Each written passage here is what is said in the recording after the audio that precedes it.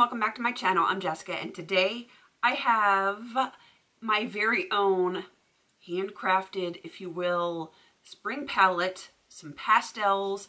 I've seen a lot of very spring-like palettes come out in the last few weeks, month, whatever.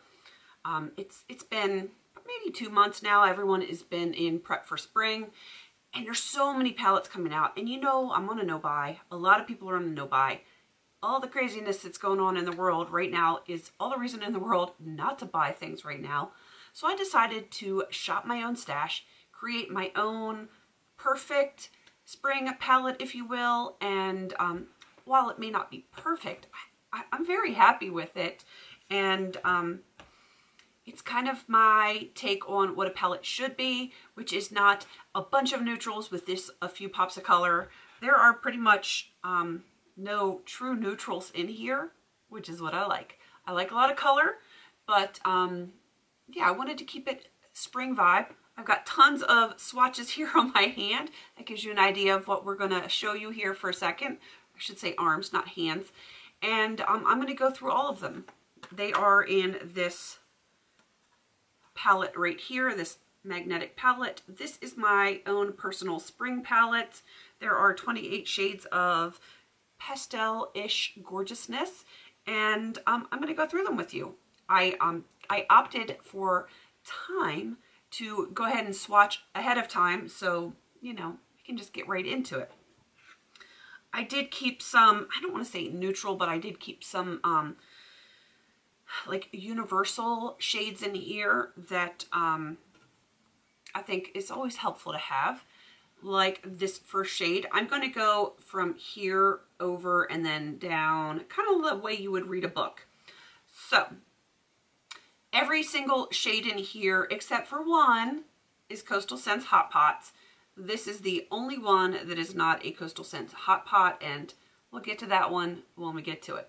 So starting with this first one right here on my arm, you can see it's the top one closest to my knuckles.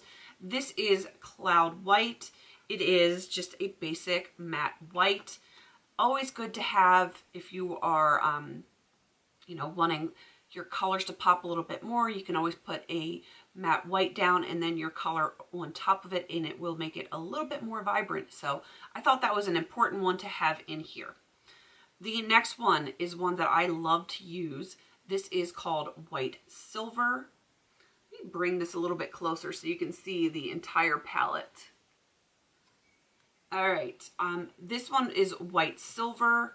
That is the second one right there. Moving on to, nope, that is not White Silver. I lied to you. I lied to you. I did not mean to. I was looking at my spreadsheet wrong. This one is Vanilla Sky. This one is White Silver. This one is Vanilla Sky. And it is a, it's like just a vanilla shimmer. I mean, it sounds just like what it is. All right, the next one, we're getting into the yellows. I absolutely love my yellows. This one is called Sunbeam. And it is, I mean, it's just a gorgeous, gorgeous yellow. And hopefully you can see right there, it's the third one down. Yeah, I do like my yellows. Moving on to Pink Silver right here. It is, I don't know how to describe it. It's kind of like a warm pink with like a silver undertone to it. And moving on to this one right here. I'm going to switch. It's just hard to hold once we get over here. This shade right here is called Coral Blossom. And I'm going to just go through them and let you know what they are. All right, another one that I've absolutely loved. I've actually panned one of these, and I got this one for Christmas. It was on my Christmas list. This is Peach Puff. It is just a matte peach color. And the last one in this line is Dreamsicle. All right, going to the second row. This one is White Silver. This one here is Canary Diamond. This really beautiful bright yellow is called just that, bright yellow. Keeping it simple. One of the rare ones that you will see. It's kind of blue, kind of purple. I call it a blurple. This is Icelandic. It is very metallic, and I'm getting it all over.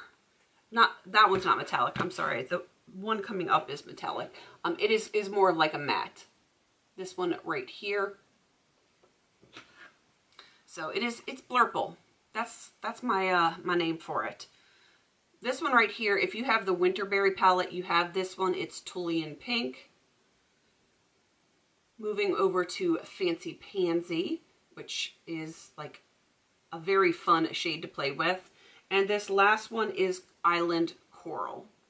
So the first two rows are what I have on this arm. First row into the second row. I kind of like it. All right, we get a little bit more color in rows 3 and 4. Starting over here, we have Orange Crush, Peachy Keen. One of these, I've already panned one of these in, this was in my Pan That palette last year in one of the Coastal Scents quads. This is Siesta Sands. So I panned a small one of that one. Moving on here to Limeade. This gorgeous, oh, nope, I lied. Again, I'm lying to you guys. This is Celadon Green, and this one is Limeade.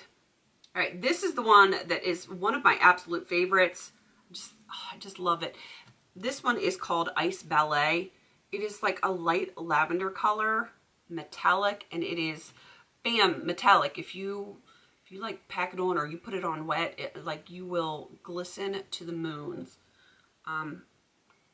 Let me see if I can find it on my arm, because it's backwards for me. It's this one right here, and I just did like a simple swatch, but if you do it wet, oh my goodness. All right, and the very last one in that row, Neon Bright Pink, and it is bright. All right, let's get on to the last row.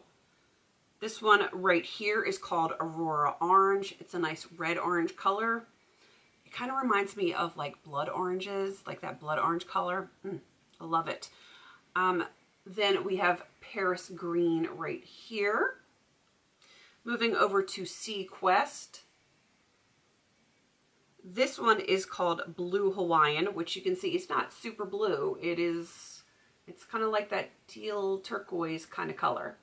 And this lone guy right here is the only one in this entire palette that is not Coastal Scents Hot Pot. And this is from the Depotted Morphe Jaclyn Hill palette. And this is the shade Jada. And it actually swatched a lot darker than I thought it would. That is this one right here. All right, and the last two.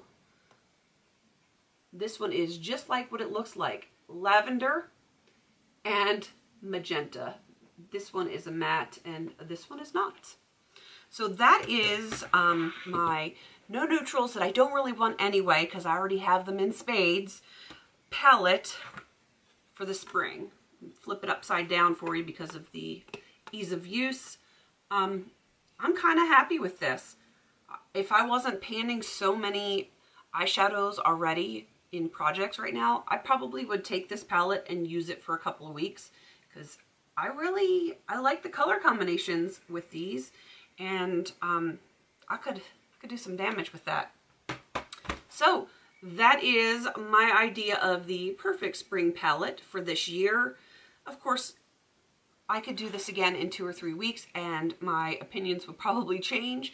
You know, we all go through these cycles of what we're in the mood for and what we're not in the mood for. And this is just what I was feeling lately. So that is my current spring palette. And I challenge all of you guys to shop your stash and create your own perfect spring palette, whether it's a bunch of singles or the potted shadows, if you pick and choose some out of palettes that you already own. If you post it on Instagram, tag me. Please tag me, hashtag Spring Palette 2020. I'm going to put mine on Instagram as well, but I wanted to put it on here to encourage you guys to shop your stash. Tons and tons of stuff coming out. I don't know if the production is going to start slowing down with all that's going on in the world, if they're still going to keep cranking out the new palettes and new releases and everything. If the emails that I'm getting bombarded with are any indication, they're probably going to keep going. But yeah, the world has changed right now. So pardon me, always with the water. Gotta love allergy season. But yeah, I strongly encourage you guys to not pay attention to those ads. Get into your collection. Really get to know your collection while you're stuck in house, and discover things that you forgot you had, and play around with them. Come up with your own combinations and create your own palette. Maybe it will make you happy in these gloomier times, which it shouldn't be gloomy, because right out that door, or out that window, it's not a door, Jess, it's a window, it's springtime. And it is a gorgeous spring day today, and my kids were outside playing in it. And this makes me think of spring and flowers that are getting ready to pop out. So shop your stash. I am going to wrap this up because it is my oldest son's 8th birthday today, which when you guys watch it, it will be yesterday, but you know what I mean. He's out there watching some Godzilla and dinosaur videos on YouTube, like Chromecasted onto our big TV, and he's having a blast. But I'm going to go make some dinner, then we're going to watch some Angry Birds 2 and have some popcorn and just generally celebrate his birthday. So, all right, do your palettes, and again, tag me if you do it on Instagram. Let me know if you make a video of your own spring palette. And if you do it on Instagram, hashtag SpringPalette2020. I would love to see what you guys think is the perfect spring palette. Okay, please don't forget to like, comment, and subscribe. And until I see you in my next video, have a beautiful day.